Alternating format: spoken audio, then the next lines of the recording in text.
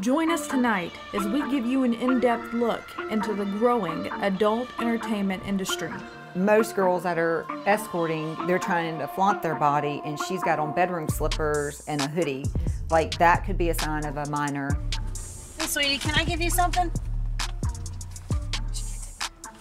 Can you take this? Once you understand what's happening in the strip clubs, for real, and your part in it, you're not gonna wanna participate.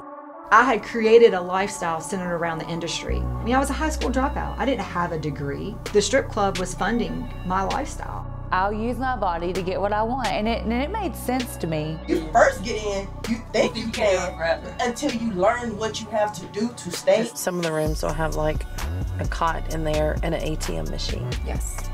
And it would just go on for hours and hours, and man after man after man. And for her to be online selling herself is at risk. Like, she would end up missing like one of those girls are. I haven't even worked a year yet, so it's been maybe 6 months, I'd say. We just want to be aware that we could be talking to a minor. Hello, may I speak to Devin? This is her.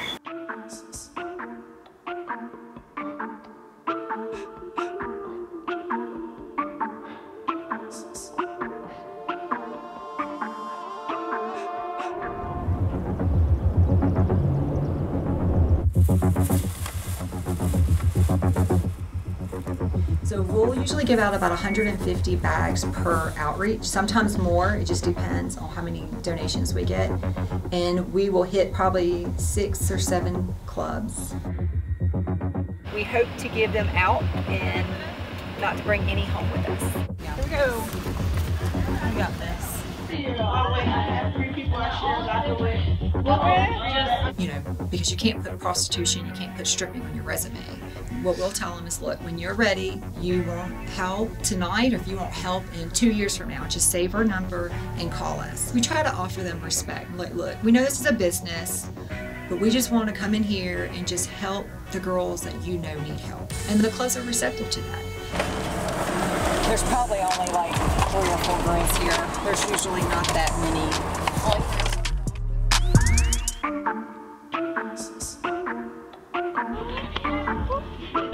That's very thoughtful too. You know, that comes from somewhere. Somebody paid for that. A lot of y'all pay for it. Definitely appreciate it. They might do massages, but a lot of times they also do extra things, extra sexual services. And then some of the rooms will have like a cot in there and an ATM machine. Yes. And you will see that when you come. Hi, we have some gifts for you, ladies. How many do you have here? Two. Okay, we got an extra. Okay, so you have a good day or good night. Thank you. Because if they get cash, it just shows an ATM charge. But if they did it on their credit card, their wives might see a charge to an Asian spa, and that might get them busted. And then we'll go hit a couple spots for girls that are, you know, on the street that might be in the, you know, in heavy prostitution areas. This little spot, there's girls that hang out here. But we're just gonna, because sometimes the truckers will come back here. Hey, sweetie, can I give you something? She can't take it. Can you take this? She can't. That fear of having to make a certain amount of money keeps them out on the street until they make that money. You know, this is the bag that she'll have for the, you know, the street. Have like a blanket. I'll have like, you know, body wash, toothpaste, toothbrush. And we picked up a girl one night, and when we got there, she had ran from her pimp and she had a baby with her. And we got to the McDonald's where she was at, and her pimp was there, and he was circling the car, like screaming and hollering and cussing at us while we were getting the girl and the baby in the car. And Here's 2 girls right here. we just kept doing what we We gotta focus. knew to do. Did you see those 2 girls? You see that one girl? She looked young. Up here. Ain't that one of the cars? That was the car. And seeing the girl's not any longer with him. So he dropped her off in here to work. Well, I want she went into one of these rooms. Look, there's one right there. There. There's one right there. And then you see a little child's bicycle over here. Watch your Cameras. cameras, please. Can we give you something, sweetie? How are you? Hi. What's your name? Diamond. Diamond. I'm Kasey. Hi, Let me make sure there's a card in there. Here. Some information about Forcera, okay? Yes, You be ma'am. safe, okay? All right, thank you. You're welcome. And you just get stuck in this vicious cycle of thinking that you're getting ahead in life, but it really, it destroys you. When people see a woman on a street corner, if they have never had this conversation, then they just think, look at her, look at that prostitute on the side of the street, looking for the next John. That's all they see. They don't see the man standing behind her. They don't see that.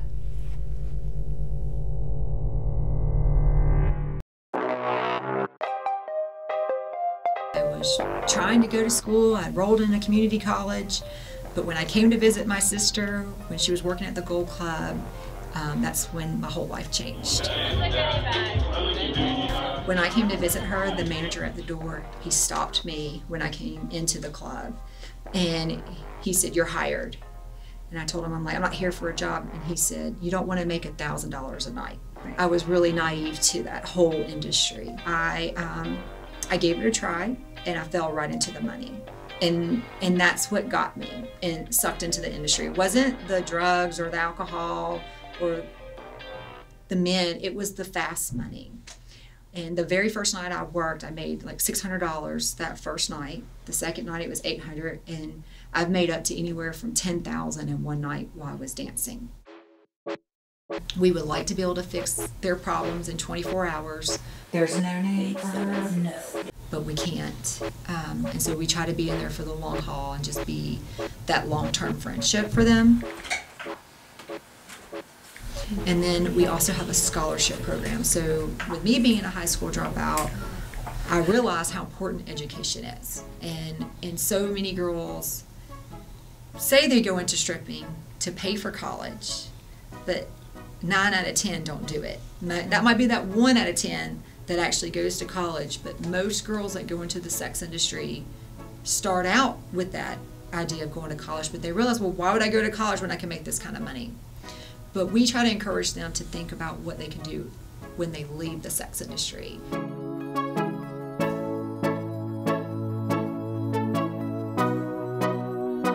to Brunswick. Is it Brunswick? And they have Atlanta pulled up.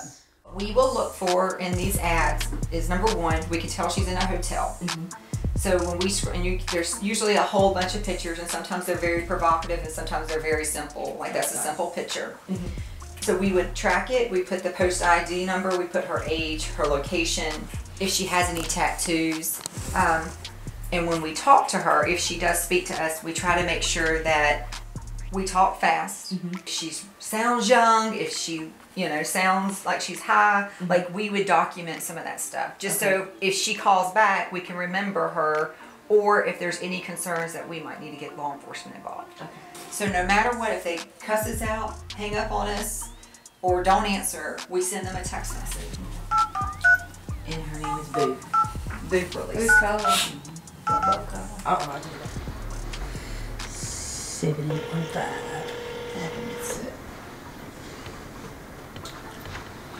Hello. Hello, may I speak to Devin? This is her. Hi, Devin. How you doing? I'm good. How are y'all? I'm doing fine. Thanks for asking.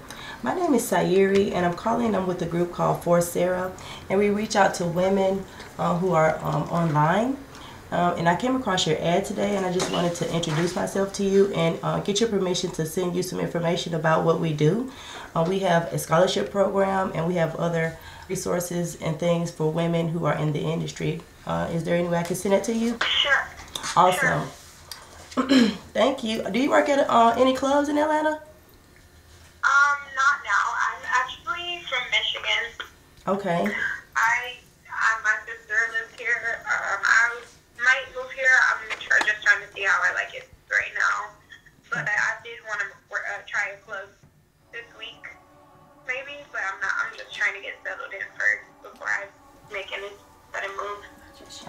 Which club? Have you been to any other clubs yet? I haven't been to no clubs out here at all. Okay. Okay, are you going to school? No, not at the moment, but I have a realtor's class towards the end of the month that I'm going to. Okay. Okay. Awesome. Okay, well check out For Sarah, and I'm going to send you that information in the text message. You can just tap the link and go straight to the website, okay? Alrighty, thank you. Alright, have a good day. You're welcome. You too. Bye. She sounded young. Yeah, she sounded like she. So she's motivate that she's going to real estate. It got to you. Ah! All right, I'm back. Okay, so this young lady I'm calling. Why did it get to you? Because she says she's looking at going into dancing. Like she's online and she's looking at going into strip clubs. So it's kind of like, you know, a lot of women, they don't feel like they're connected, but this just connected it. You will get pulled in. You will by the time you leave, yes, you will have an addiction to something, whether it be drugs, alcohol, or sex, or addiction to money. You will have some type of addiction that is feeding that thing so that it's distracting you from living in your purpose. As a child, I used to win dance contests a lot. I used to earn money for dancing. When I heard the contest, $500 contest, you know, I'm like, oh my God, when I grow up, I'm gonna enter that contest and win that $500, you know. So, but what they were advertising was amateur night at strip clubs. But I didn't know that until I got there. Like, I didn't know until I arrived, and I started when I was 18. When I went to the club that I actually ended up working at, it was during the daytime, and there was nobody there except two people, and the woman walked past him in a bikini, and I looked at her and said, oh, I can beat her. I know I can dance better than her. But she pointed at him, and he did the sign of disco, so she took off her bikini, and I was like, what's happening? So she danced through that song, mostly with her back toward him, but she turned around a few times. And so when the song was over, he did like this, so she danced for the next song that was on. And I was really confused about what was going on, but after that second song, he gave her $20. And that's when I figured out that everybody gets paid and it wasn't a competition, and it was over for me. Like, I was ready to dance right then. And when I saw that everybody got paid, I was excited about it. When I did my first dance for a customer, I was horrified and I was terrified because he expressed to me that I reminded him of his daughter, which I didn't need to know. And also it was to a very slow song, like an R&B type, bedroom type song, which I didn't envision myself dancing to. It starts as a deficiency in another area, like attention. I don't get enough attention, so I'm just gonna sit in his face all night, and I just love it. Now I'm feeling powerful. You see, like the girl was talking about her power. I'm like, you have no power. It's not power, you're feeling.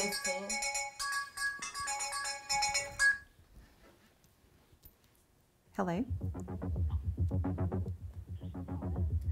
Hey, this is Kasey. This is Kasey. Who am I speaking with? Okay, well, we are with an organization, so basically we call girls that work online. And we had texts, we were just texting, reaching out to you today just to give you some information about our organization. We have like a scholarship program, and it's for women and girls, and we just wanted to see if we can text that to you. Yes, absolutely. Are you in school? No, but I'm currently trying to get enrolled. Okay, what are you going to go to school for? I'm going to just hurry up and get into beauty school, and then I'll go back for a dental assistant, but Awesome. I just need to get something. Well, I used to be in the industry. I've been out of it 14 years, and so we do an outreach into the strip clubs, and then we also do an outreach where we call girls that work online. So, you know, we're not here to judge anything. We're just here just to offer you some support and encouragement. Just if you ever need someone to talk to, if you're ever in a crisis, you can call this hotline number back. Okay. Normally, we give out about $1,500. Do you have kids? I do. I have 2 children. 2 children? How old are they? 1 and 7. Oh, wow. You got your hands full, 7-year-old. Well, is there anything that I can pray for you about? I mean, that you might need? prayer, just encouragement? Stress. What is it? Stress. What, can I pray with you right now? Sure, yes. Okay, I'll pray real quick for you. All right, dear Jesus, I just thank you for Maya. I thank her sweet spirit, Lord, for calling back and just being so receptive to us. Give her peace of mind and comfort to know that you are with her and that you're going to guide her and strengthen her, Lord. And we just pray that in Jesus' name. Amen. In Jesus' name, amen. Well, you have a blessed day, and I'm gonna we'll touch base with you, okay? And you just give us a call, and you take care of those babies. Okay. Yes, They need their mama. I know. Okay, thank you. Yeah, you're welcome. You have a blessed day. Bye bye. Okay. Awesome. See, this is a different kind of outreach. About my own daughter. Yeah. To be a supportive person in their life that can listen to them, even if they do go back to the industry, and just kind of be there and be available for them for when they're making that transition, because it is a process. It does not happen fast. It's hard to transition because a lot of stuff that you get away with as a stripper, you can't get away with at work doing anything else. But when you're working in an office, customer service, when somebody upsets you, you can't cuss them out and just go to the next customer like in a strip club. When we make calls, we always know that there's going to be at least one girl that stands out. And I believe she was that one. And it really just lets you know that you weren't wasting your time, that these girls really do need our help. They need our love. They need someone to care about them. And who knows, she was stressed and having a bad day, obviously, but she listened to what we had to say. And who knows what might come from this. Maybe she could have been trying to kill herself tonight. We don't know that. I had nothing left in me, no energy. And so November 9th, 2012, I decided that I was going to take my life. I was a young, struggling mom. I mean, so that's the way I was sucked in. And so I see a lot of that too, just trying to support their kids and just trying to support their self and trying to get through college and end up in a lifestyle that they just, it's hard to get out of. It's almost impossible to get out of. I always say it was just the hell of my life because I was getting robbed. I would black out for days. And there was a moment in there where I had a girlfriend that sold us, she and I, on Craigslist, and ended up in Key West. And I think I took a glance into my life and was like, you just sold yourself on Craigslist. What has gotten into you? I started working in a strip club in Atlanta when I was 22, and the downward spiral just sped up. And when I started doing that, I remember driving to the club and like crying out saying, you know, I don't want to do this, but I have to do this, because at some point I started believing that that's all I knew how to do, that that's all I could do, because it started at 12 that I thought I was useless. And I had zero self-esteem.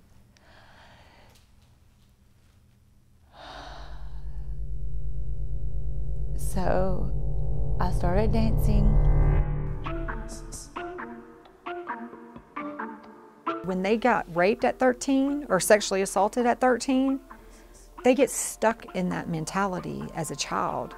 And when they're 40 years old trying to get help, they realize, well, wait a minute, I got PTSD, I'm struggling mentally and emotionally. So a lot of times people want to give up on them because they're adult, but they don't realize that they started when they were a child, that they have a trauma that they have to heal from.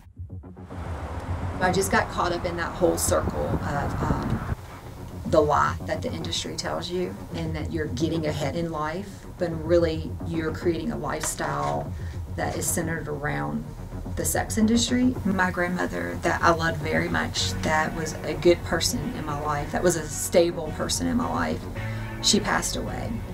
And when she died, we were at her funeral, and I kind of took a second and stepped back, and I could see everybody crying. I really started asking God, am I gonna die just being a stripper? I knew I wanted to accomplish something in life, but I felt like I was a failure. When I went on into the club and got dressed to go to work, I sat at the bar in this particular spot and just started looking around the club. And normally clubs are smoky and crowded, but that night it was empty and clear. And it just hit me, I'm done. And so I went back to the dressing room, told the house mom that I quit. And when I was walking out, I emptied out my locker, and when I was leaving, one of the girls stopped me and she says, "You're never coming back, are you?" And I was like, "I hope not." She says, "You're never coming back." And I walked out that club, but I could not just not go back. My sister was still in the industry. All my friends were dancers. What confirmed it was I found out I was pregnant with my first child ever, and that is Sarah. And so when I found out I was pregnant, I knew that I could not go back to the industry. There were so many girls that were like me that felt stuck, and so we just started going and doing strip club outreaches and just going into the strip clubs, and we would go in and just give gifts to the girls and basically just love them where they're at. Kasey asked me, I didn't even ask her for the scholarship. She asked me if there was something that she can help me with. That literally meant the world to me during that time in my life. And then when she presented the opportunity for me to make money another way and pay for it, I was just like, I couldn't believe it. And I was really humbled by that, and I was very thankful. Even if they're still stripping or prostituting, they can still apply for a scholarship. So with the scholarship, we give that out quarterly, and we gave out over 10,000 this year, and then we're hoping to double it next year. And it's just to encourage them to go back to school, try something. The first time I got the scholarship, I went and I got recertified to be a real estate agent. I got my real estate license back. Sarah paid for the test and the license once I passed the test. And the second time, it was to fund Scriptures for Strippers. And it is a guide to the Bible for women who are dancers.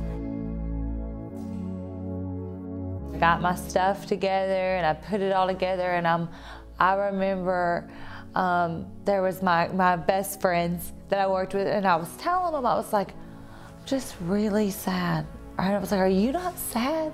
Does this place not make you sad? I remember like 6 girls I was talking to, and then I was like, telling them bye, you know, and I just said to myself, I'm just gonna wreck my car on I-75 and I'll drive off the bridge and it'll just be over, it'll be done.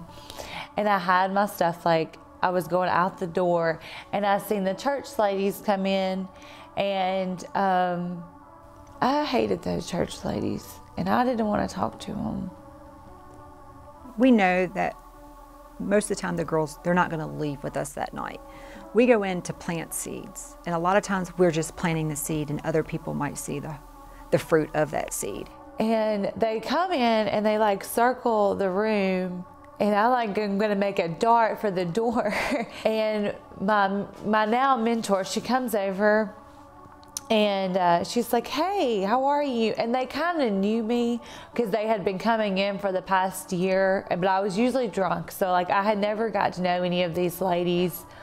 And she comes over and she's like, hey, how are you? And I was so rude, and I just was like, you don't want to know how I'm doing. There's more girls like Rachel in the club, and that's why it's so important on what we do is to at least show up, because you never know whose life you're going to touch that night. She asked me if she could pray for me, and I let her pray for me, and I remember being so embarrassed that she was praying for me in the strip club. And to know that one of our team members prayed with her, that prayer helped her change her mind, that's empowering. I say a mustard seed of hope. I'm talking about a tiny bit of hope. I felt like there was just a little bit, and I thought to myself, we exchanged numbers, and I forgot to mention that, but I thought to myself, it may be that she can help me, but I didn't have a clue how she was going to help me. So I drove home. I made it past one bridge, and I made it past a couple more, and I stopped at my house, and it was so empty. There was like nothing in it. Nothing. I don't even know to this day what happened to all my stuff. I'm sure I got robbed, but it's like over time, just everything had went away. And I just looked around and I was like, is this how you want to live?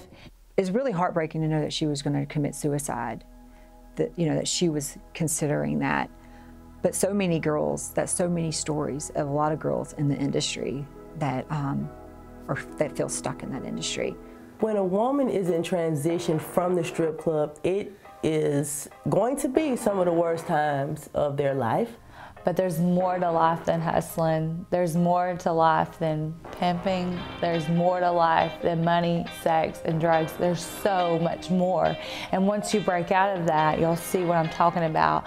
But you can't see it until you just step out in faith and try it. We want the women that are struggling, the women that you know that this club has just, they can't be in the industry anymore. It's going to kill them. We want those women. I want for you to try to catch the concept that you are a multifaceted person and that you have more than one use and you can do more than one job. I want you to think about why you were created in the first place. And I'm not judging you for what you're doing now, but I want you to ask yourself, am I living in that purpose? Am I doing what I'm supposed to be doing with my life?